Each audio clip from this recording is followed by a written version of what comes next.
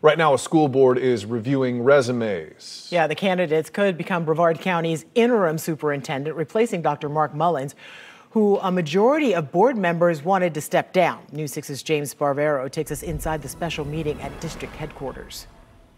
We have 3 people that made the top 3. The Brevard County School Board scoring the resumes of 12 candidates for interim superintendent and narrowing those applicants to Mark Rendell, James Larsen, and Robert Shiller.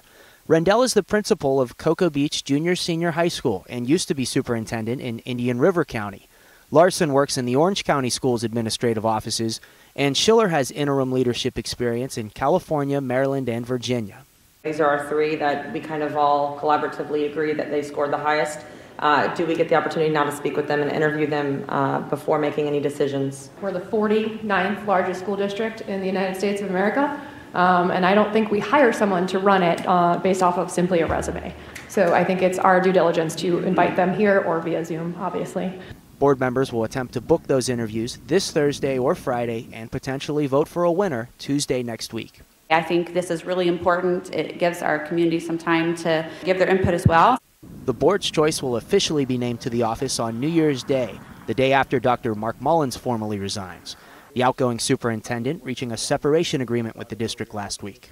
And I'm confident that leadership will continue to do the right thing for kids and take the district to great heights. Parents can share their opinion on the search for the interim superintendent during public comment tonight. In Viera, Brevard County, I'm James Sparvero, getting Results News 6.